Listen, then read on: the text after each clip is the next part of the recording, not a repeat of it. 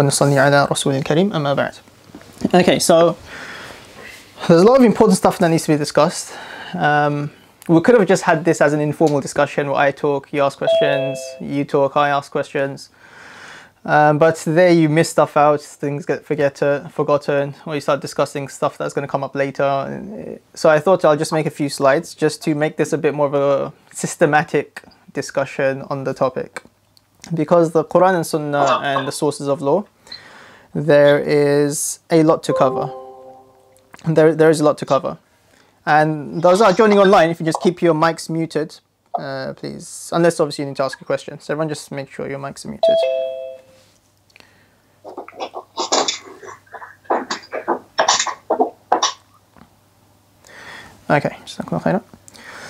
Okay, so why is this topic important? So what we're going to be talking actually firstly is about the history of fiqh, how fiqh developed, how was fiqh in the time of the Prophet ﷺ, in the time of the Sahaba, why were there different opinions, how was fiqh in the time of the Tabi'een, how did the formations of the school come about, when did the world see, okay, this is Hanafi fiqh and this is Shafi fiqh or Hanbali fiqh, when did this divide happen?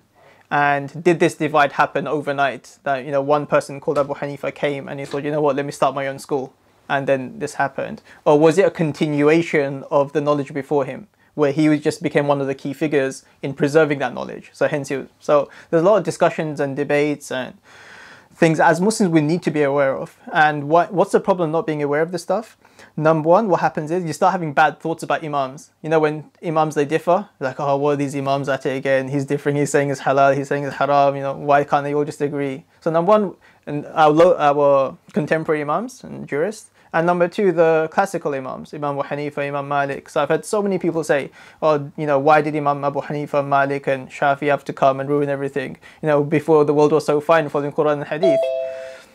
So we have all these statements which stem from ignorance, basically. So number one is to save us from bad thoughts of the imams and your jurists. And what happens, another thing is, people start doubting Islam. That is Islam, if Islam is true, why is there so much contradiction? Why is one imam saying this is halal, one saying haram? Couldn't Allah just tell us what's halal and haram and end of? So then a lot of people actually start leaving Islam because of this, because they can't reconcile between the differences and they don't know why there's different opinions. And I get asked these questions all the time. So that's why I thought, okay, you know what, let me just do a talk on it, we'll record it. And so then whoever has any questions or misunderstanding, they can just refer to this.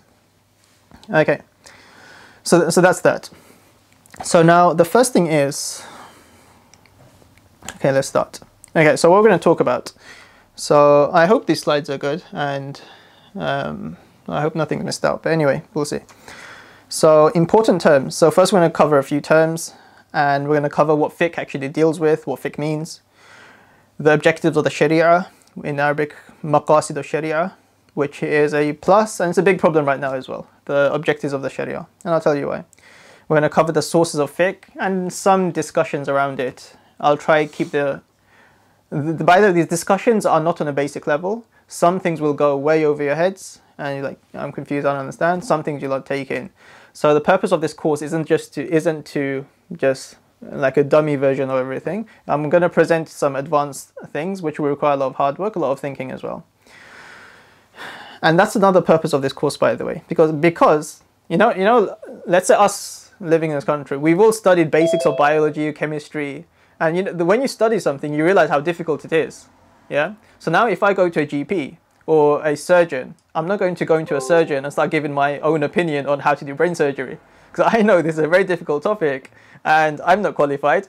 I'm going to stay silent. Yeah. Only a fool would speak, you know, without qualifications. But because we haven't studied Deen in Islam, we think it's a piece of cake. You know, you take this one Sahih, this hadith is Sahih, so I'm going to start voicing my opinions in front of jurists. Which again, it's very foolish, because the reason why we do this is because we haven't studied Islam and the Sharia, and we don't know how difficult and intricate it is to arrive at a mas'ala or at a ruling. So hence we have a very simplistic understanding of what Islam actually is. So one of my purposes here is to show the people that Islam is not easy. You know, to say this word, I think, you need to have studied for about 10, 15, 20 years on this topic. And especially the illness today is everyone is entitled to their opinion, isn't it? Now, I'm entitled to my opinion, but unfortunately, when it comes to Islam, no one is entitled to an ignorant opinion, because here we're not talking about what my opinion is, because we're talking about what the law of Allah is. So hence, only those people can talk about the law of Allah who literally have knowledge. Ibn al-Qayyim rahimahullah, one of the students of Shaykh al-Islam ibn Taymiyyah, he wrote a book called A'lamul Muwaqqi'in, which means the signs, or have you on translator, the signs of those people who write, who are the signatories, is that the right English word? On behalf of Allah. Because what, you know, when a mufti gives a fatwa, or when a person gives their own opinion, what are they actually doing? They are saying, according to the law of Allah, this is it, and I'm signing this off, that this is the law of Allah here, over here. So when sometimes it's very easy for us to say, I think this should be halal, or I think. In reality, what are we doing? We are signing this fatwa on behalf of Allah. So that's how we describe, that's the title of his book, when he starts talking about fatwas and giving opinions and things like that. So that's another reason, is so whenever something is presented to us, we have this hesitation, should I actually be saying this? So one person came to Imam Malik rahimahullah from very far. I was supposed to read you some quotes. So can you just give me that book, the Usul al-Ifta wa Adabuhu, on top of Shami, the green one? Right on top, yeah. Over there? Yeah, laying flat, yeah, that one. Yeah, the Usul al-Ifta, on top of that, yeah, that one. Yeah. That's good.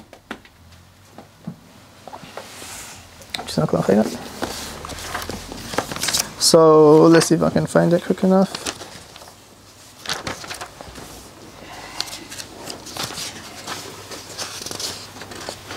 Okay, so this is another reason why it's done this course, is so that whenever a matter of deen is presented in front of us, the intelligent people are those who keep their tongue silent. Only when we have proper knowledge on a matter, then we start to speak. So if we just some instance of the Sahaba. So let's say, you know, Sufyan ibn Uyayna. He's not a Sahabi, he's a Tabi'i. He passed away when? 198, yeah. He passed away 198. So he would say, أَعْلَمُ النَّاسِ بِالْفَتْوَى أَسْكُتُهُمْ فِيهِ. The most knowledgeable people in regards to giving their opinion are those people who are most silent. And وَأَجْهَلُ النَّاسِ بِالْفَتْوَى أَنْتَقُهُمْ فِيهِ. The most ignorant of people in the matters of deen are those who are always talking, or who are those who are always giving their opinions. So Imam Nawawi rahimahullah, he narrates from one of the tabi'in, he says, أَدْرَكْتُ عِشْرِينَ وَمِئَةً مِنَ الْأَنصَارِ الصَّحَابَةِ. This is one tabi'i, he says, I met 120 of the Ansar of the Sahaba, which basically the elite of the Sahaba. And said, يُسْأَلُ أَحَدُهُمْ عَنِ الْمَسْأَلَةِ. One of them is asked regarding an issue in deen, and he says, فَيُرُدُّهَا هَذَا إِلَى هَذَا. He takes the question and says, no, go to him. You go to him and says, no, go to him. You go to him and says, no, go to him. حَتَّى تُرْفَعُ إِلَى الْأَوَّلِ. Until everyone passes on the question, until it goes back to the first person. Because the first person, in reality, he was the most knowledgeable guy, so everyone goes back to him at the end of the day. So that's how the Sahaba were. So some Sahabi, you know, they'd become angry when you ask them questions. And so I can't remember, I think it was Abdullah ibn Umar, Abdullah ibn Abbas, I can't remember which Sahabi it was. So someone came to him and asked him a question, and he became angry, and he didn't respond until they walked away. And then he said to the people around him and basically he said to the people around him that, do you know what these people want? They're asking me these difficult questions because they want me to make my back a bridge away from Jahannam. Basically, they want me to go to Jahannam, give them the answer, so that even if it's wrong, Allah will forgive them. So this is how the Sahaba were. So they would not hasten in giving their own opinions in regarding to deen.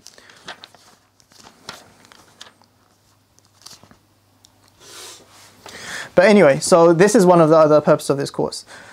Okay, so these are some of the things we'll discuss. I don't know how much of it we'll actually get through today, but inshallah we'll try our best. And I'm going to try and keep the not overload of information. Sometimes when you overload information, you end up going home with nothing. So I'm going to be repeating things quite a few times as well. Yeah. So next session I'll repeat some of the stuff that I said, or I'll expand on it a bit more. Today, one day I might give you just the overall for you to digest, and then next lesson I'll expand a bit more and things like that. Okay, so some of the terms we need to understand. So fiqh, what does fiqh actually mean? The word fiqh actually just means to understand in classical Arabic. Like the Prophet said, the prophets are recorded, "La nafqahu kathira mimma," or something like that. Yeah, we don't understand many things. So the fiqh literally means to understand. So if you go into a dictionary, an Arabic dictionary, and you search up what the fiqh means, it just literally means to understand. But later, as the sciences developed, the science of jurisprudence, the science of Islamic law, was referred to as fiqh. And by the way, no one needs to write anything that's on these slides, so the slides can be handed out afterwards. So if you want to make notes, you can make notes of anything that's not on the slides. Just save the students from writing unnecessarily. Okay, so as the sciences developed, fiqh, this word was given to science of jurisprudence because the jurists say the most important of all sciences is fiqh. Hadith is to preserve the hadith knowledge, and you have all this. But fiqh is something that's practical every day. Every single person is in need of fiqh. How to pray salah, how to do wudu, the rights of the parents, the rights of the husband and wife. Fiqh deals with all these sort of things. So they say because the fiqh is the greatest of all sciences, obviously the hadith scholars would disagree, the tafsir scholars would disagree, but because according to the jurists, fiqh is the most important sciences, that's why this particular science was started to be known as fiqh at a later stage. Okay, third term, ijtihad. So what does the term ijtihad mean? These are things that we hear all the time. So this is, one transition of this is independent reasoning. To exert one's efforts to derive at a ruling in a case which permits ijtihad. Okay? But if anyone has any questions, you can feel free to talk whenever, even from the online guys. I might not see the chat all the time. So, Brother Jai, is the screen being shared on Zoom? Yes, it is. I was if you shared the full screen, I think it'd be easy to see, but maybe it's just my screen. So. Oh, okay.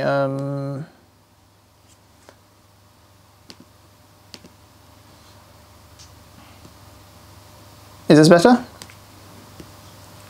That's better, yes. Okay. Much better, exactly. Okay, so ijtihad just literally means when a matter is unclear in the Quran and Hadith, a mujtahid, person who is capable of doing ijtihad, he exercises all of his efforts, his human ability to arrive at a right conclusion. So this is what the term ijtihad refers to. And mujtahid is a person who has the qualifications to do ijtihad. So, and a muqallid is a person who does not have the qualifications to ijtihad. So hence a person who follows the rulings arrived at by a mujtahid is called a muqallid. So the Muslim ummah is basically into two. You're either mujtahid in this, and if you're not a mujtahid, by default you're a muqallid. So a muqallid, because he does not possess the qualifications to give his own opinions, he cannot or she cannot say this is what I think or this is the right ruling, because you're a follower of a mujtahid who is capable of doing that. Okay, so now what's a madhab? A madhab translates to a school of thought. We say these are Islamic schools. Well, what does it mean, a school of thought? Like, what is a school of thought? So what a school of thought is, these are opinions arrived at by mujtahid in matters which require ijtihad. Okay, so for example, if I say to you, alcohol is haram, do you need to follow my opinion on this? No, this is clear. So in matters which are clear, we do not follow a madhab. If someone says, so we don't follow a madhab in matters which are clear, because you don't need to follow. We can go follow directly the Quran and Hadith. It's easy here. So if I said zina is haram, you don't need to take my word for it. Everyone knows it. It's in the Quran. These things are haram. If I said praying salah is fard, you don't need to take my word for it. These things are clear. So these are things where we do not follow a madhab in. A madhab are those things which are unclear. So hence, if I said to you, let me give you a basic thing. If I done my wudu in the wrong order, I wash my feet first, and then my head, and then my arms, will my wudu count? Okay. If you look into the Quran, you won't find this answer. If you look at the Hadith, you won't find this answer. If you look at the Sahaba, they didn't discuss this. Now, how do you know the answer? In matters which are unclear, now you need to follow the opinion of a scholar who knows the principles of the Sharia and he's arrived at a conclusion. This is what you call a madhab. So madhab are to do with those things which are unclear, and they do not have an easy answer. Yeah? Come in. Okay. So now what is the difference? Okay, that's the question. So mufti is a person who issues fatwa. So now a person who gives their own opinions after doing ijtihad is basically called a mufti. Yeah? And a mustafti is a person who asks for a fatwa. So when you go to a scholar and you ask him a question, you're a mustafti. And the person that answers you gives his opinion, he's a mufti. Yeah? And a fatwa is basically an answer to a question related to fiqh. And okay, so these are important. Any other important terms which I've left out? Anyone? And by the online guys, feel free to speak if you need to. Just unmute yourself and. Okay. No? Okay, so before we move on, what is the most fundamental difference between secular law and Sharia law? Anyone? Secular law is from man. Yeah, that's basically the difference. So when it comes to secular law, we can, if Boris Johnson comes out with a new rule tomorrow, I can say, you know what, I don't agree with that. No, that's wrong. If he did something better, because these are man-made laws based upon intellect, and intellect is deficient. So hence man-made laws can be deficient because the source is deficient. Whereas a Sharia is not based upon intellect, it's based upon Allah. So there is no deficiency in the Sharia. So now if something is clear, this is halal, or this is haram, can a human being with deficient intellect say, I don't agree with this, or I don't understand, or I think this is completely wrong? No, because the law, our intellect is deficient. Hence, a deficient source cannot object against something which is, without limits. Yeah, so that's the difference between Sharia and secular law. As I move to the next slide. Oh, there. Okay, so now what is the realm of fiqh? What does fiqh deal with? So first we have ibadah. So fiqh doesn't just deal with salah and wudu, by the way, and how to read Quran. Yes, fiqh deals with ibadat. This is one aspect of fiqh. It deals with the worship. But also deals with buying and selling. So anything related to buying and selling, it falls under the realm of fiqh. Whenever you're transferring property, it falls under the realm of fiqh. So if I'm giving you a gift, that falls under the realm of fiqh. How? When does ownership transfer? That's the issue of fiqh. Let's say if I gift you my house, yeah, when does ownership actually occur? Does it occur the moment I said, I've given you my house? Yeah, I'm not hinting to anyone. Yeah, yeah. So does the ownership transfer as soon as I made the statement, or does it transfer as soon as you've taken possession of it? Because the issues that would arise here is, let's say I've said the statement, now I think, you know what, I don't want to give it anymore. But when does ownership? So these are all to do with fiqh basically. Yeah, renting, interest, mortgages, and all these sort of stuff. This is all the realm of fiqh. Family, how marriage is done, how divorce is done, rights of the wife, rights of the husband, expenditure, inheritance. So these are all family laws. Then we have social laws in Islamic. So punishments, penalties, rights of others. So I don't know. For example, let's say I have a wall and it's about to fall over and it's causing disturbance to people that are passing by. Can a local person break my wall down? It's my property, but it's harming others. So this is all the realm of fiqh. And then if you have an Islamic state and government, there's specific laws on how to run a state, etc. So these are some, basically everything falls under the realm of fiqh. That's why fiqh is known as the height of all knowledge. Okay. So now, after looking at what fiqh deals with, okay, so now what are the objectives of the Sharia? So why does the Sharia cover ibadat, family law, social law, state? What's the Sharia trying to achieve? Anyone heard of the maqasid of Sharia from here? Okay, so the maqasid of Sharia. Let me see. MashaAllah. Okay, so what do I keep doing wrong? Oh, there we go. Okay, so the 5 maqasid of the Sharia. So number 1 is the protection of life. So what rules do we have in Sharia for the protection of life? Anti-abortion. Anti-abortion. What else? You can't kill. Yeah, you can't kill, but what happens if you do kill? Get hanged. Life for life, yes, qisas. Yeah? Protection of property. What laws do we have for the protection of property? In Islamic state, cutting off hands. Yeah, this is part of hudud. Yeah, protection of intellect. What do we have for that? Anyone? How does the Sharia aim to preserve intellect? What one law that's put in place for that? Just one law out of others, many others.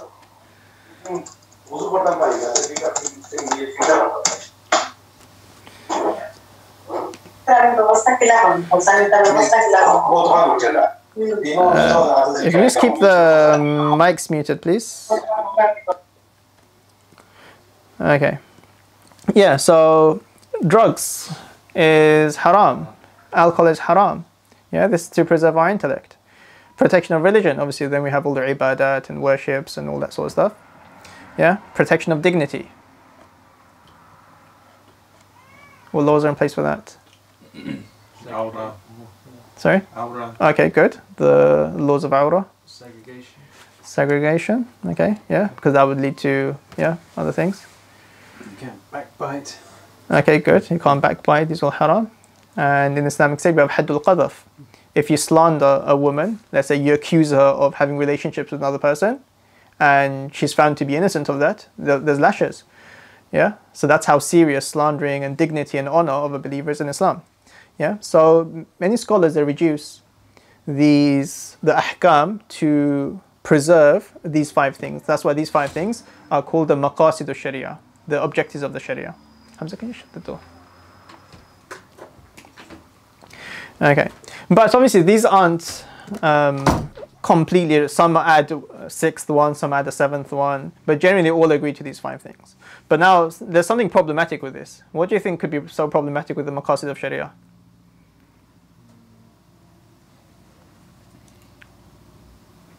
What could be problematic?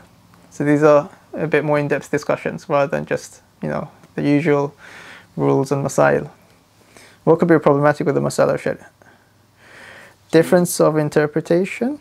Okay, depends what you mean by that. By the way, online guys, feel free to unmute and speak as well if you want to. Difference of interpretation. Okay, so I think what you mean by that, people can have different understanding what the maqasid are, so they're not, okay. Yes, exactly. Like one hadith could be interpreted differently by different school of thoughts. That's what I meant. Okay, good. Probably society has now, well, they like to think they progressed, but some of these things have become very complex. So it's not now, a lot of things are not very straightforward. It requires a lot of knowledge and skill trying to understand some of the, you know, some of the things that we're trying to protect now. That, yeah, true. And I see you keeping an eye on that, yeah. Okay, yeah. Okay, so the first thing is, okay, the Sharia law is obviously it's not man-made, yeah? It's from Allah and there's no disputes, no doubts, yeah? There's no room for intellect in that. But did Allah reveal that these are the maqasid, objectives of the Sharia? Or did the Prophet say these are all the objectives of the Sharia? Or did we speculate this from human reasoning and did we infer this, yeah? So the problem is we actually inferred this. The Prophet did not say these are the objectives I'll come with, or the Quran doesn't say these are objectives of the Sharia. This is human speculation. So going through all the Quran verses of the Hadith, the jurists have sat down and said, you know what? It seems like Islam or the Sharia is trying to preserve these things. Does that make sense? So because this is human reasoning, it can have faults. Yeah. So now, can you use this to oppose an established verse of the Quran? No. Can you use this to oppose established authentic narrations of the Prophet ﷺ? No, you can't. Because the source of that is divine and the source of this is human intellect, which has deficiencies. So the problem is that many modernist scholars, they say, okay, you know what? This is the maqasid of Sharia. So now because now times are different, times are changed and things like that. So then they use this to go against the actual Quran and Hadith. And this is like a trend that's happening now. Like these are maqasid of Sharia. We're in new times, so hence we need to use the maqasid and get rid of old stuff. Does that make sense? So they say, yeah, so this has become a big problem. That's why I said there's good in this. So why is there good in this? In many things that the Quran and Hadith is not so clear. Yeah. So there's no verse of the Quran regarding an issue, and there's no Hadith regarding an issue. So what do you do now? So one thing that you can resort to after many other things is you can okay, what fits more in line with the maqasid of Sharia? Should we make this halal or haram? You know, does it contribute towards protection of life, property, intellect, religion, whatever? Yeah. So that's where these things come in handy.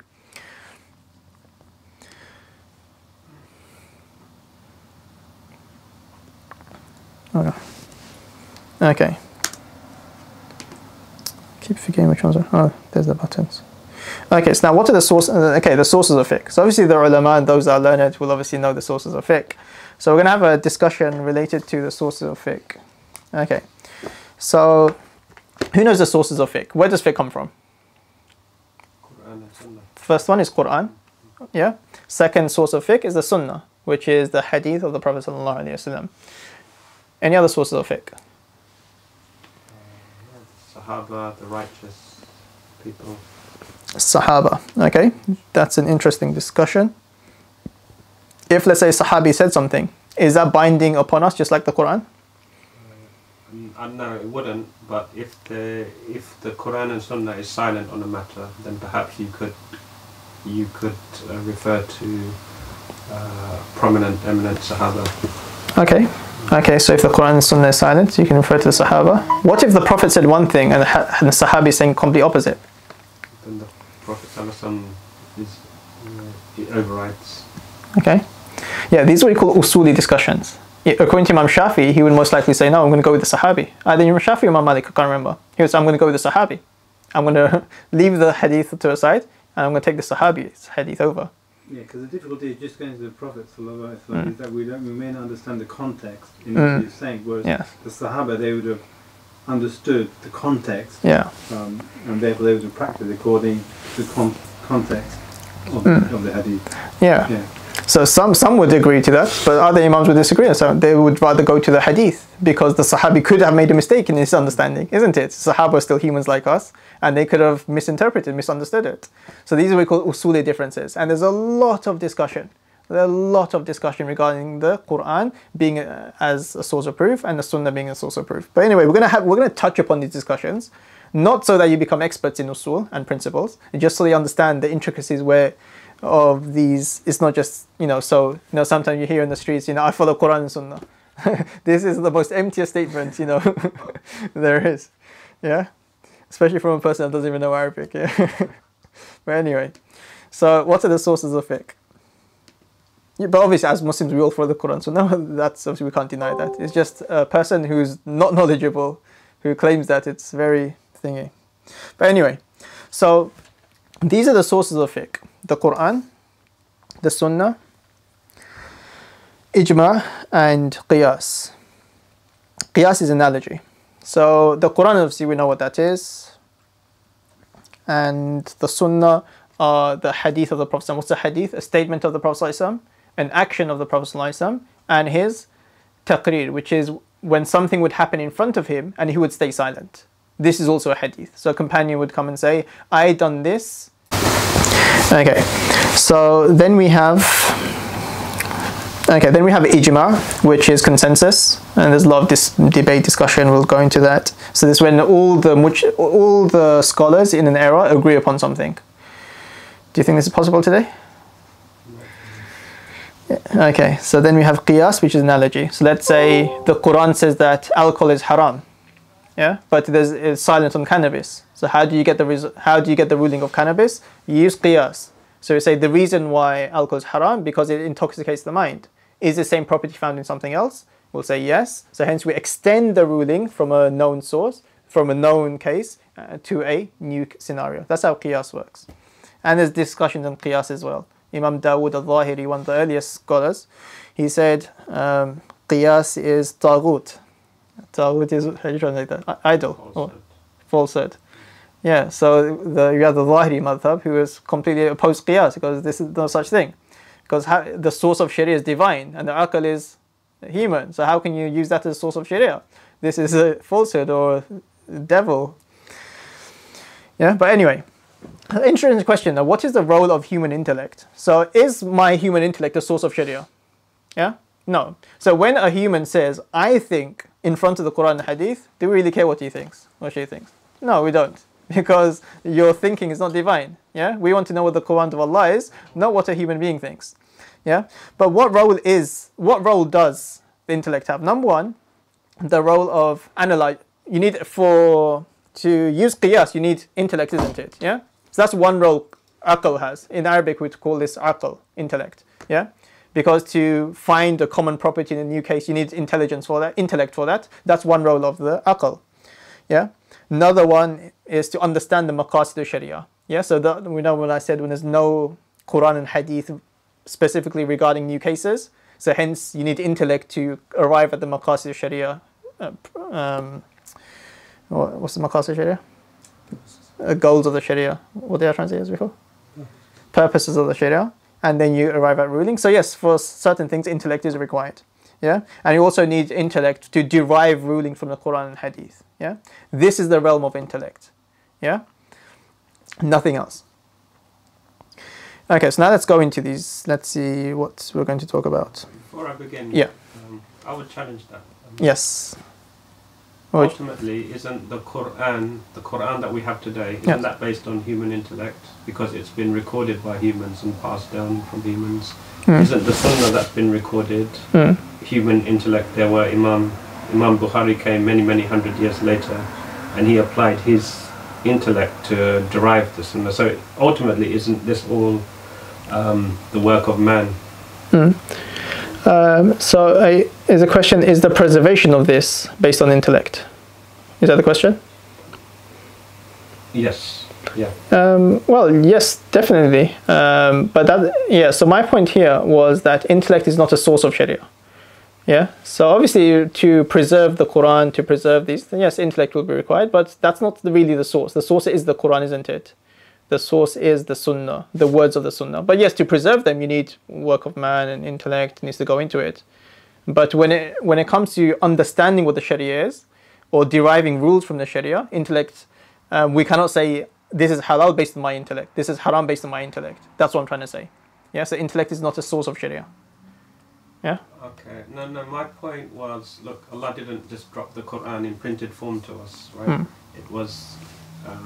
There could possibly be mistakes in how it was written down, how it was recorded, and those mistakes could have carried over. I'm just saying in theory, because people forget. I'm saying also these imams that came along, like Imam Bukhari or what have you, they could have missed certain hadith. Right? So there could be parts of the Sharia missing that we are not aware of. Okay, interesting. Yeah, so these sort of things, these differences, and we're going to come to that. Yeah. So the point of this here is just so whatever is purely from Allah, that is our law. Yeah. So human has no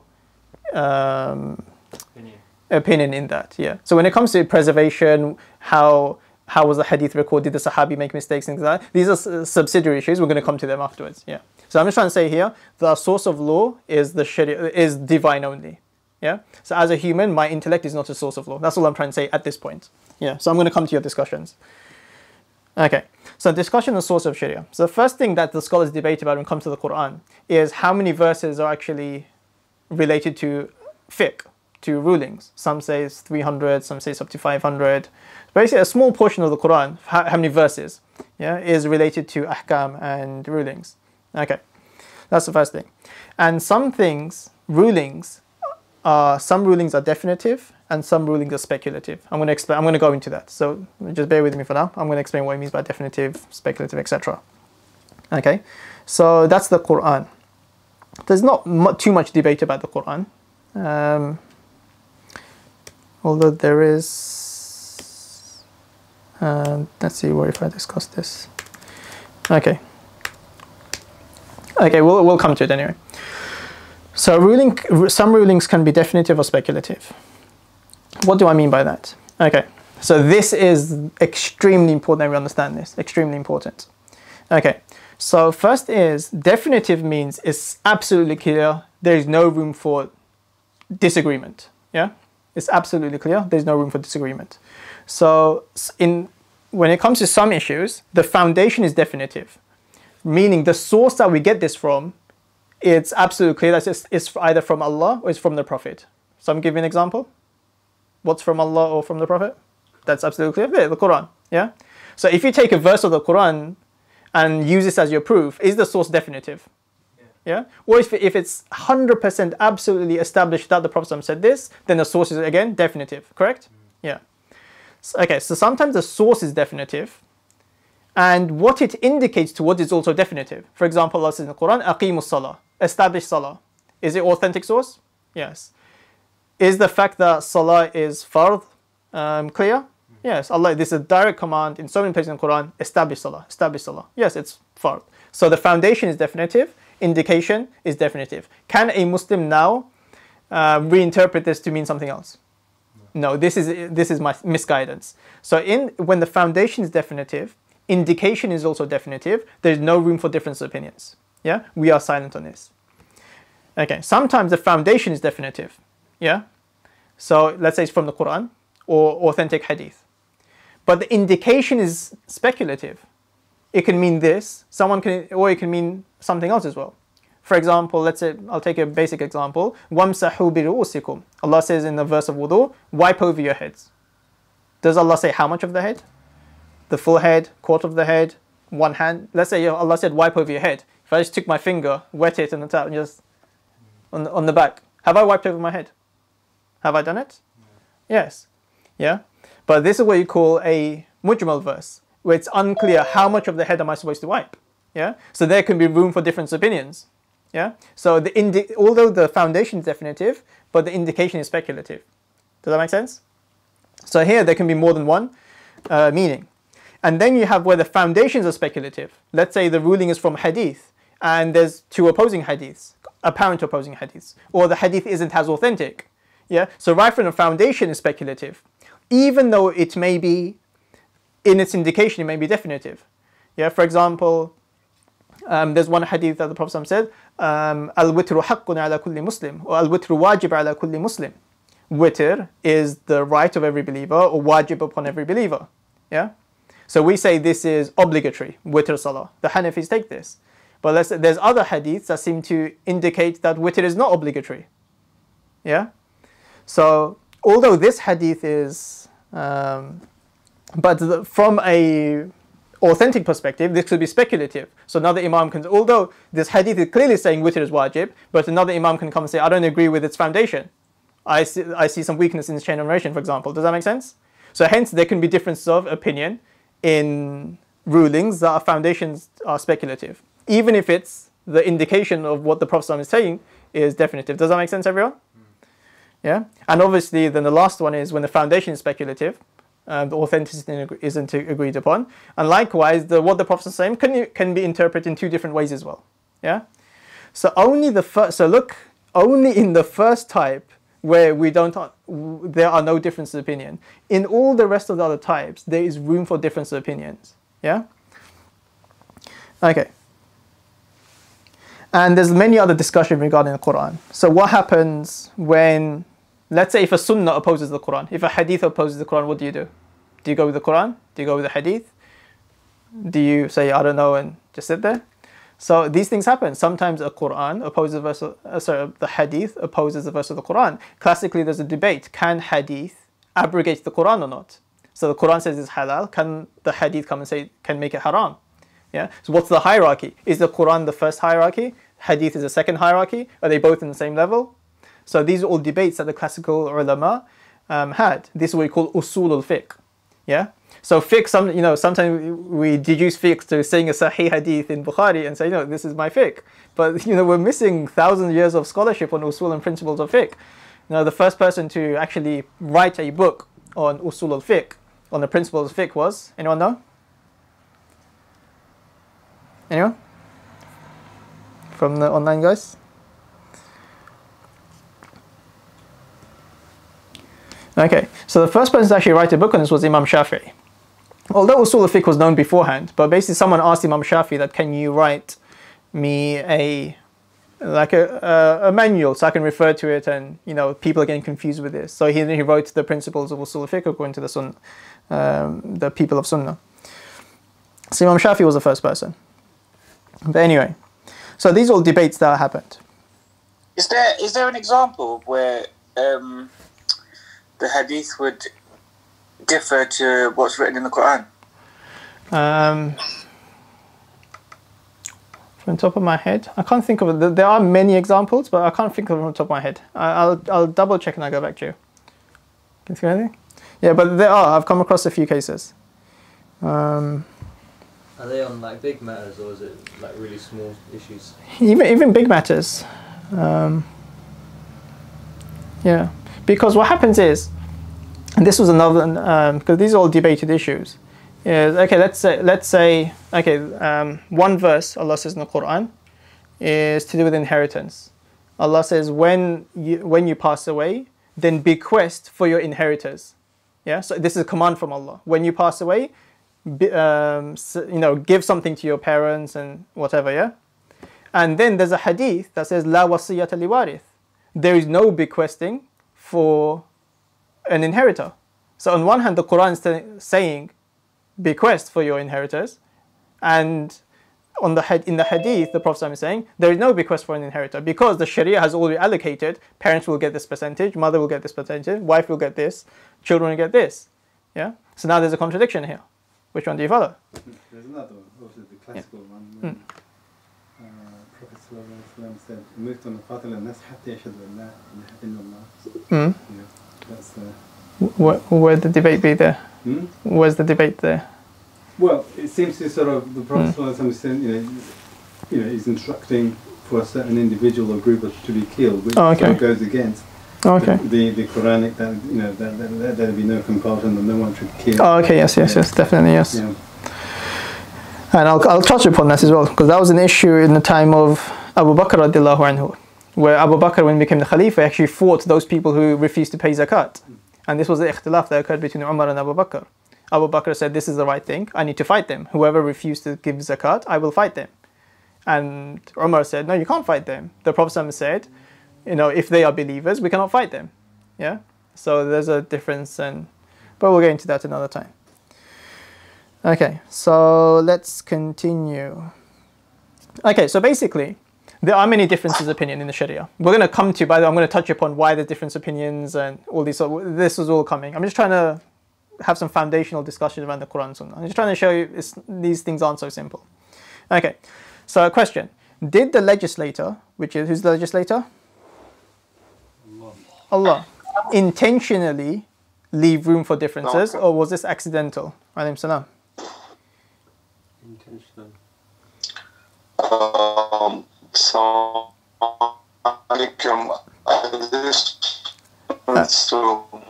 Your mic is very unclear and I can't understand anything.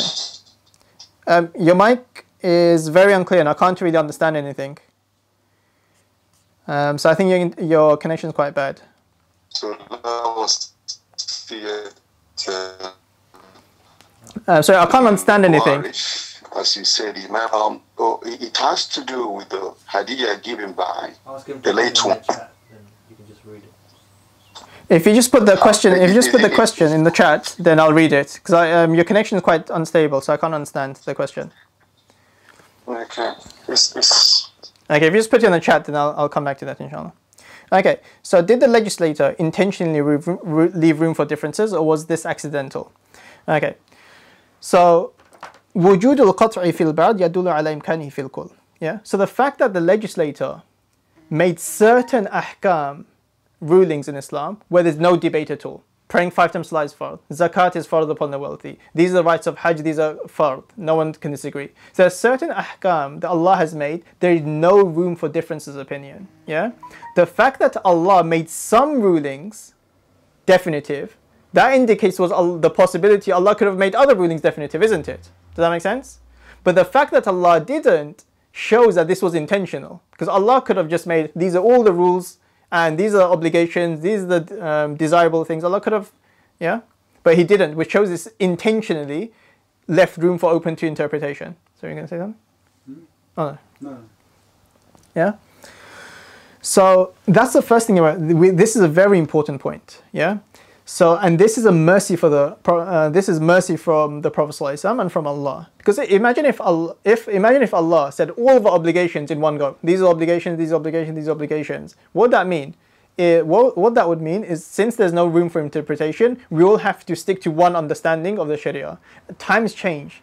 Situations become difficult. Imagine if we had the same law since 1,400 years ago and had to apply today without any flexibility. Yeah. So okay. Yeah. So the fact that we have flexibility, let's say there's an unclear matter. So 4 imams or 5 imams, they do the ijtihad and they all arrive at 5 different rulings. Yeah. I'm going to follow my imam because I'm trusting the most. But let's say there's a time comes where to follow his opinion becomes absolutely difficult. Then what a mufti can do is say, you know what, this opinion also exists from this imam. So you can follow this opinion. So this is why some matters were made speculative, so that to give us flexibility and room for different opinions, to make things easier for the ummah. Yeah, so that's the point of this. Yeah, go on. Yeah, so the other thing I was going to say is if you look at the consequence of human society, if everything was made clear and there was no room for discussion, for example, then there'd be no reason for us to sit here today to discuss. So human society would really, human society would not come together, and we would end up stagnating, and no cultures or no civilizations would develop if everything was black and white, for example. Yes, of course. Yeah, that's another point as well. MashaAllah. Okay, so this is a very important point that we need to understand, and many people, unfortunately, they don't understand this, and they start getting confusion about deen and why is there so many different opinions and things like that. Okay, so let's move on to the next slide. Okay, so we've gone through, and in the Sunnah, there's so many debates. Those categorizations of Sunnah. There's authentic Sunnah. There's authentic hadiths, weak hadith. There's Hasan hadiths. There's Mursal hadiths. Mursal hadith is, let's say, a tabi'i who never saw the Prophet. He says, the Prophet said this. He never saw the Prophet. Do you accept a Mursal hadith or not? Yeah, Imam Abu Hanifa, according to Hanafi fiqh, you accept Mursal hadith generally. Yeah, Imam Ahmad al-Hanbal, he was very reluctant to accept a Mursal hadith. Like, he never saw the Prophet. How can I accept his statement from the Prophet? Yeah, so there's differences in the usul as well. Sometimes the statement may be authentic, but some imams, according to the principle, accept Mursal hadith. Yeah, and some imams, they don't accept Mursal hadith. Okay, so then you have qiyas. So like I mentioned, what qiyas was, to extend a known ruling to a new scenario due to a common illah, which is common principle. The Zahiri, Dawood al-Zahiri, he called this taghut. So he didn't agree to qiyas. He said, how can qiyas, which is human intellect, be a source of sharia? So he didn't agree to it. So basically, you can't be a jurist without using your intellect, yeah? So obviously he was a jurist. Basically, they done similar stuff, but just like went around in a different way and they called it something else. Did qiyas exist in the time of the Prophet ﷺ?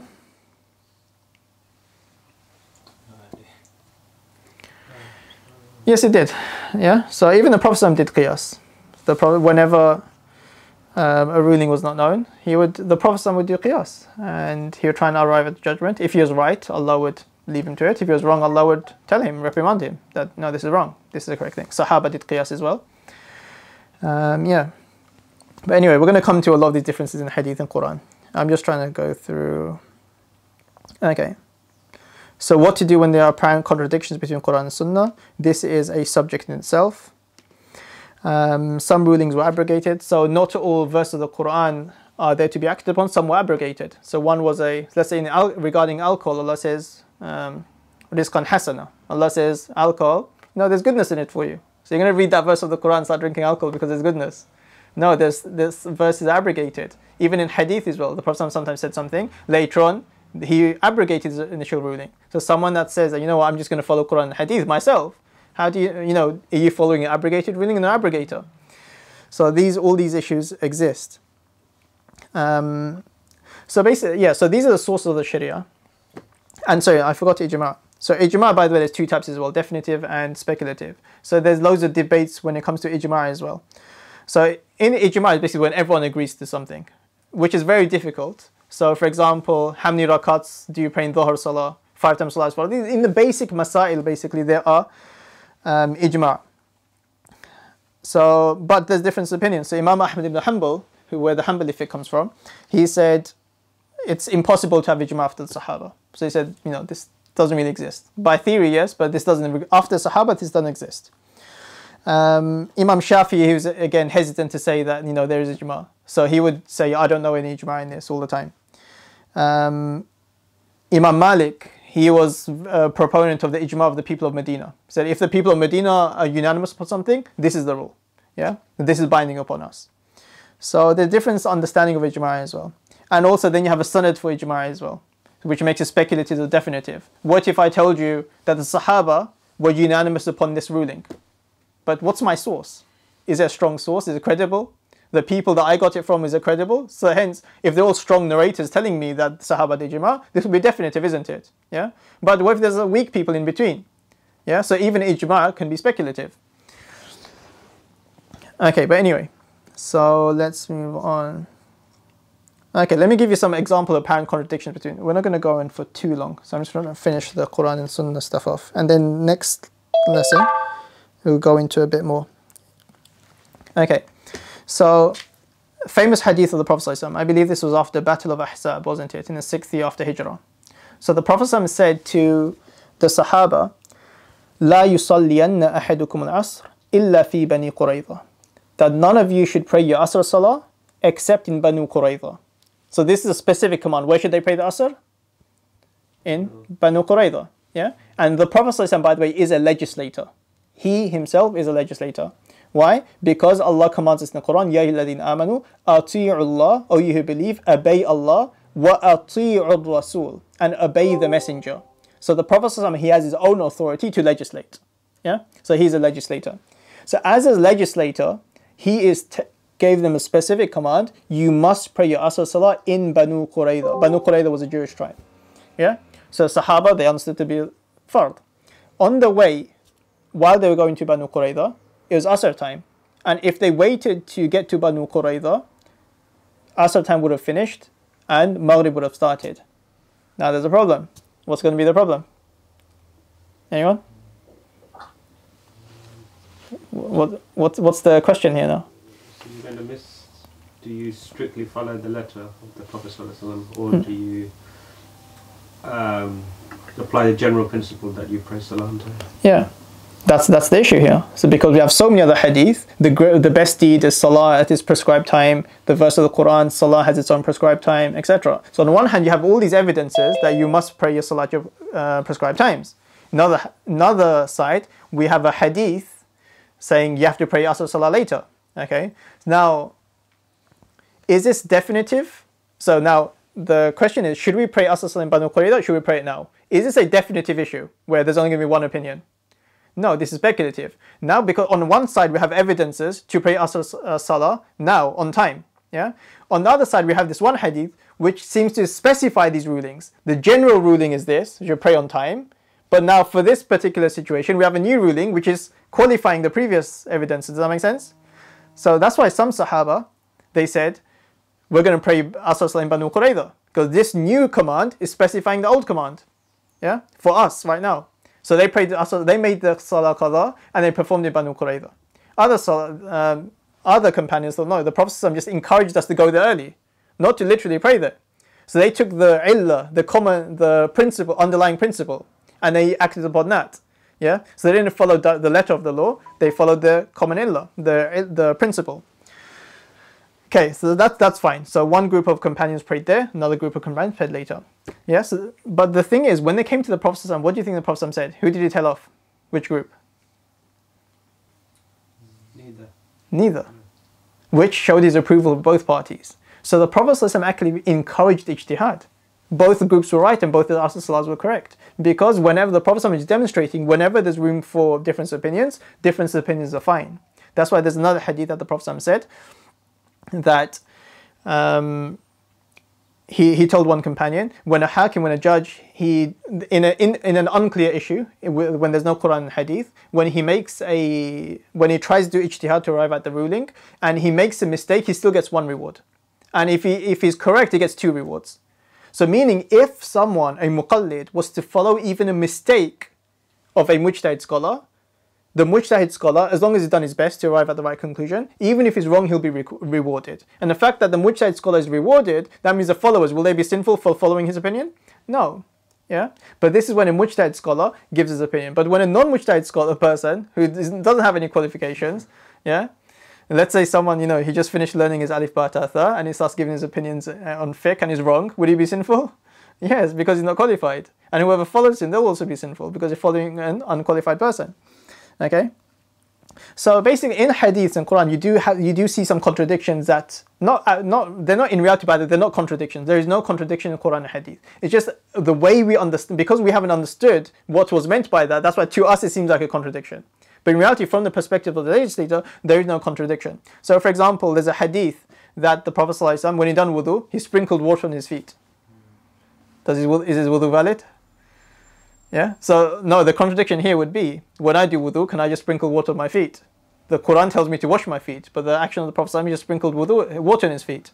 there's an apparent contradiction.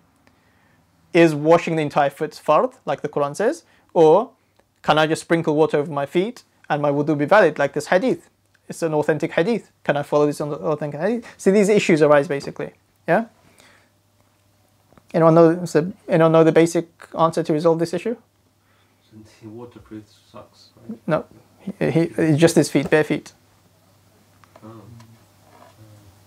Anyone know a basic reason to resolve this issue? Or did the Prophet not? He did not to do wudu, or is the wudu didn't count? To get other from before. Yeah, that's one possibility. He already had wudu.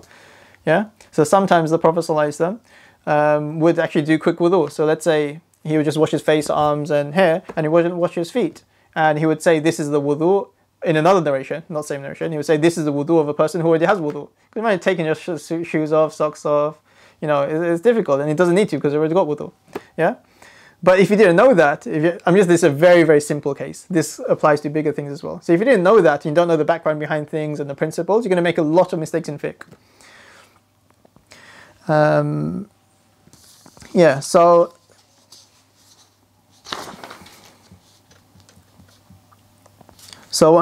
one conversation, I'll just show you, like, Imam Abu Hanifa, he was obviously, he was a great Imam. Imam Awza'i was his contemporary.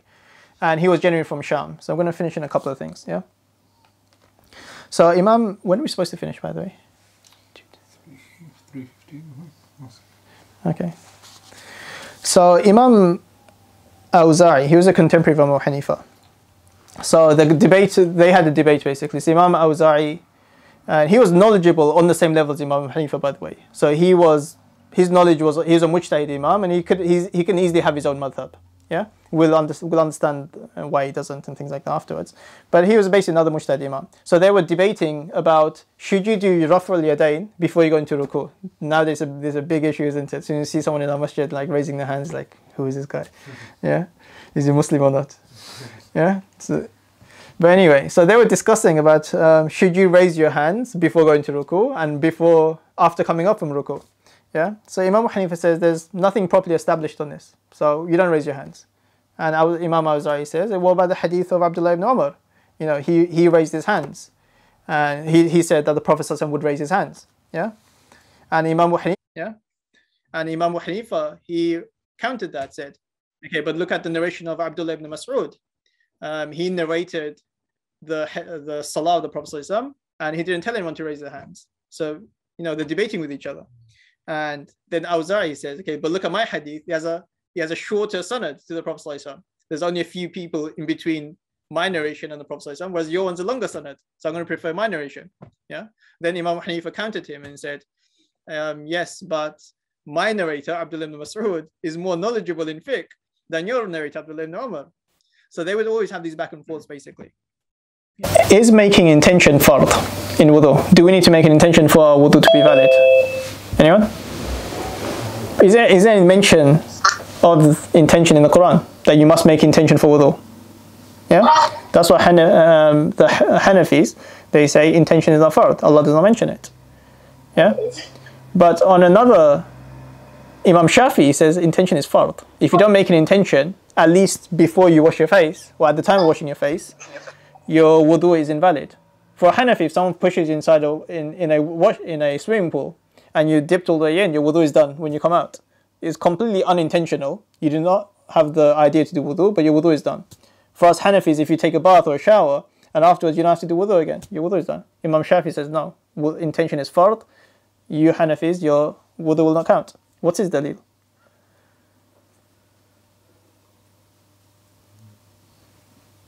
Anyone know Imam Shafi's dalil? Well, at least one of his dalils, evidences, is the famous hadith of the Prophet ﷺ, إِنَّمَا الْأَعْمَالُ بِالنِّيَّاتِ. Actions are according to intentions. So now, according to this hadith, if you do not make an intention, then there is no reward, or your action is invalid. So let's say salah. If I just stand up, I do everything a person praying salah would do, but I don't make an intention that I'm actually praying, will my salah be valid? No. Yeah. So likewise, he uses this and he adds another extra fard to wudu and says intention is fard. Yeah, but the Hanafi say you can't you can't add to the Quran, or you can't oppose the Quran using a hadith of that sort of nature. Yeah, so these are usuli differences basically. There's difference in, let's say, the Qunut of Fajr. So I believe it's the Shafis. It's an established sunnah. It's an established sunnah to do the Qunut in. So let's say after you say Sami Allahu liman hamida, after that you do Qunut. So the Imam is supposed to make dua for the Muslims and so on and so on. Yeah, and Hanafis say no, this is not a sunnah. So where does it come from? So the hadith that the Prophet there's one specific hadith that the Prophet, a Sahabi narrates, that the Prophet did Qunut in after the ruku of Fajr for 1 month only, and never done it before that and never done it after that. So basically the Hanafis use hadith and they say that the Prophet did it for a specific reason and not that he wanted it to become a sunnah. Yeah, that's one hadith. And another hadith Abu Hurairah narrates, and he makes it general. He said the Prophet he would generally do qunut after ruku. So now these are two opposing narrations, isn't it? So now how do you reconcile on what so that's why you have different opinions within, in this issue regarding Hanafis and Shafi'is. So the point of this is there's a lot of discussion when it comes to following the Quran and Hadith, and it's not so simple. So we were supposed to start this. We'll start this next time, isn't it? Yeah, we've done quite a bit today. Yeah, we'll finish it actually. It's quite lengthy. Yeah, I was supposed to actually finish the prophetic era today. Hadith Mu'adh, encouragement of ijtihad, the prophetic era, difference in... Okay, so we're coming to it. So basically, next lesson, we'll go through how fiqh was in the time of the Prophet ﷺ and why there are contradictory hadith. Yes, today I said, okay, the contradictory hadith, but next lesson we're going to find out why there's contradictory hadith and were there mistakes in the way the Sahaba narrated things or in the way they heard things. Other reasons for differences. Then we'll learn about the different types of commands, general, khas, and so on. Okay,